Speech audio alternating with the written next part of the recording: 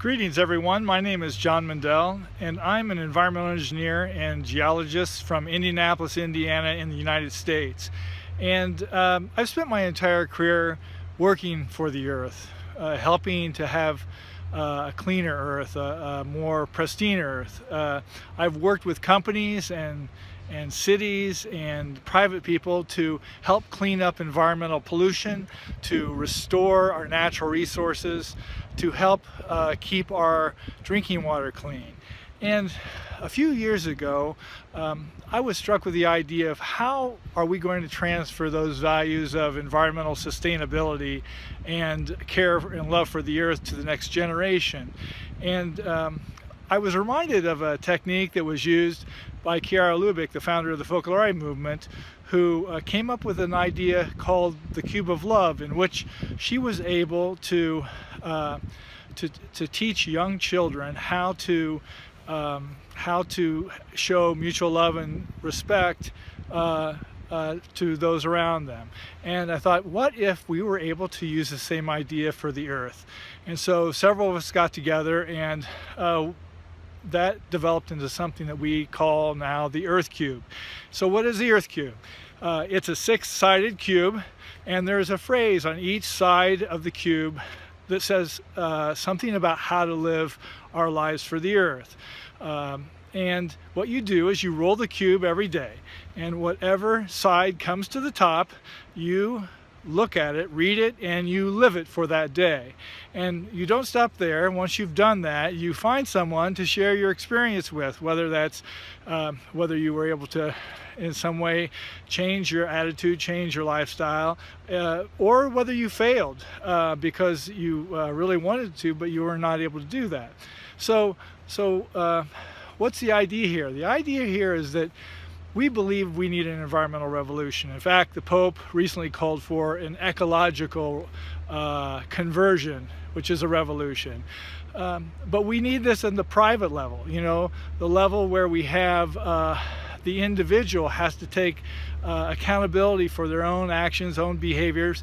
And we know that most revolutions, no matter how they take place, occur from the bottom up, from the individual to the group. And so this idea of living one line, for example, there's one line on the TheEarthCube called, what it says, discover amazing things. And what you do is you spend a day reintroducing yourself to the environment, whether it's being connected like I am here right now at Zion National Park in Utah with nature and with the mountains, but you find some way to reconnect so that you feel a connection and you can change behavior, because you know that's important to society to do this.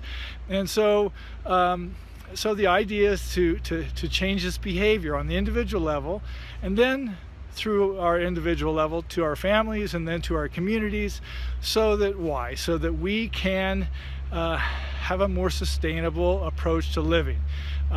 We know that NGOs and governments and even cities are not able to do this on their own. They have to count on people to do this. And so, we've got a bus behind us.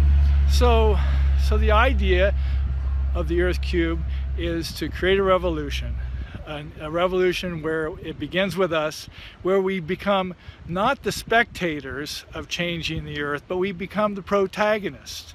We become the people who live out what we believe, not just think about it theoretically, not just hope that somehow we're going to have a cleaner planet, but no, we are going to change our lifestyles. We're called to a much more simple lifestyle, less consumeristic lifestyle.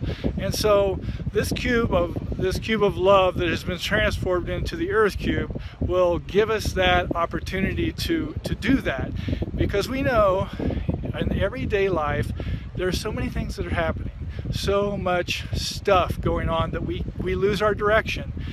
To have something simple as an TheEarthCube where we live one line clears away the smoke. It helps us focus on what's important, which is, in this case, to protect our planet, to live a better life so that everyone on the planet can live a better life, and so that we can go on, that we have the next generation. So Anyway, I hope you find out a little bit more about the EarthCube on this video, and I wish your gathering today a lot of success, because I know that it's going to take all of us together to make it happen. All right, good to talk to you, and come to the United States anytime, and good luck.